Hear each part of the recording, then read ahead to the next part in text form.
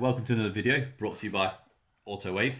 In this video we've got a brand new, just released Xhorse solder free, or as they like to call it, welding free adapters. And in this particular video we're going to show you the CAS 3 adapter and reading a CAS 3 using the, again, new Xhorse mini Prog. So let's have a little look at what we've got. So we've got the mini Prog here. Just going to take that out of the box.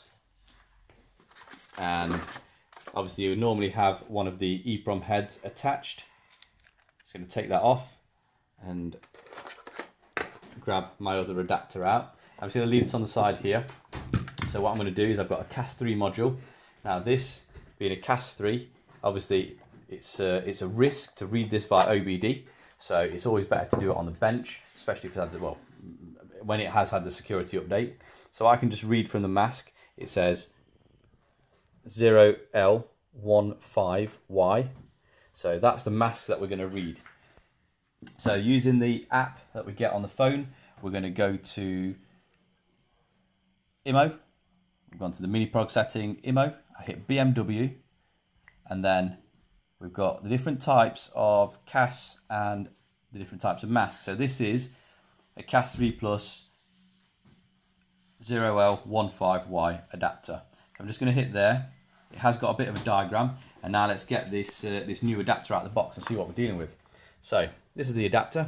Inside the box you get some little screws to hold the board in place on the PCB, and if we follow the little diagram on there and just see where it sits, as you can see, it just sits like so.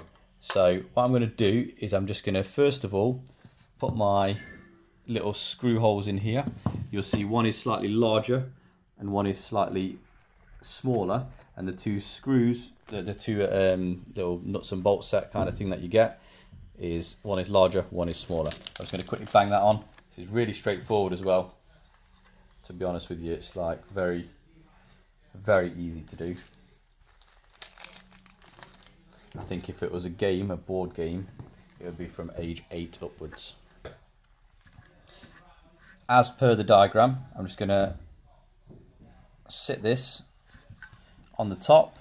I'm going to line it up and just ensure that I get a connection and the pins drop down. Now from my experience, I do know where the pins should sit, but once I've dropped it down, I'm just going to show you how it should be.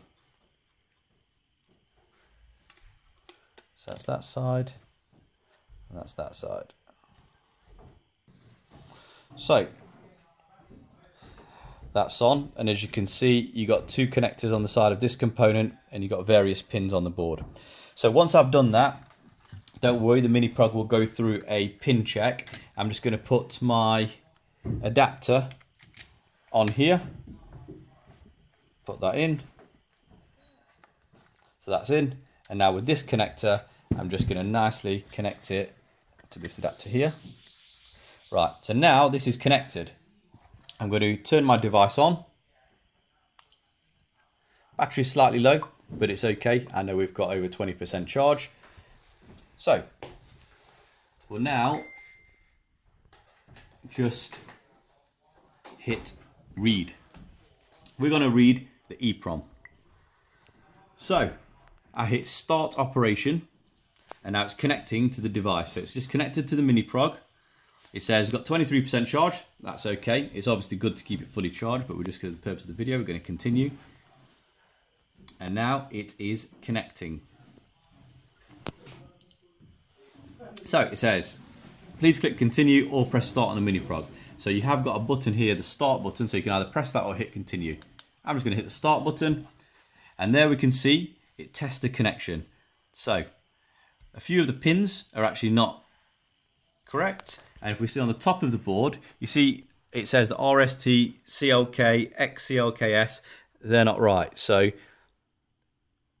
that's these ones here. So what I'm going to do is I'm just going to go ahead and take this off and just do the connections again. give it another go. And there we go. So the pins are okay. It's just gone straight through and it's read the file. So there we have the EEPROM file read, and it's got a little date and time stamp, obviously 20th of July, 1644. So I'm going to hit OK. That is the reading complete. And now it gives you a little directory of where it is. But let's go ahead and have a little look at the file and make sure that we've actually got some data. So